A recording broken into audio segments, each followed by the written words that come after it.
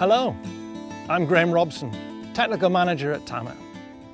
Here at Tama, we know the most important thing for you is baling without having to stop. A baler that is stopped is costing you money. Many things might force you to stop.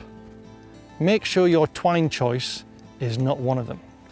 A twine needs to work well in a very complicated knotting mechanism.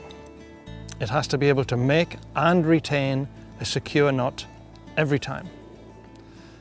Now, the price of twine does relate directly to the quality. In other words, you get what you pay for. Here are some things you might want to think about. Raw material. The thickness of the original plastic tape has an impact on what you can do to it later in the production process. A thick plastic tape produces twine that is stiff and less flexible, a big risk. Stiff twine makes knotting more difficult. Often the tails in the knot are much shorter. Short tail knots can easily come open on the bale. This is critical on double knot balers, especially the number 2 knot, the bale opening knot.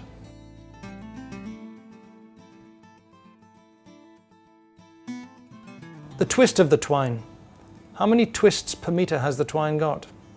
Is it well twisted or is it loose?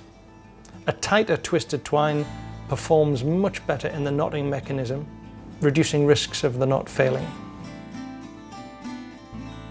The thickness of the twine has a big impact also. Traditionally, twine was made stronger by making it thicker, but there's a problem if it is too thick. The billhook only opens a small way. If the twine is too thick, it becomes impossible for the billhook to form a good knot. The result? Either short tails that will open the knot on the bale, or, worse still, the twine might become trapped on the billhook, ending up with major damage to the knotting mechanism.